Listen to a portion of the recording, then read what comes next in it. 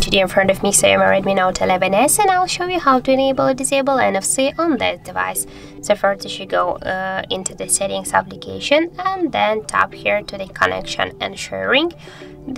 Scroll a little bit down and you'll see the NFC section. Just to activate NFC, you should click here once on the switcher and that's it. And if you want to turn off the NFC, click here one more time on the switcher.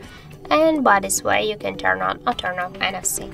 Also we got the second way. Just you should first open the notification panel and somewhere here you'll see and find the NFC icon. In my case it's here on the left down corner. Just to activate NFC you should click here once on this item and then just to turn off click once again. And that's it. So thank you for watching, and if you found this video helpful don't forget to leave a like, comment and to subscribe our channel.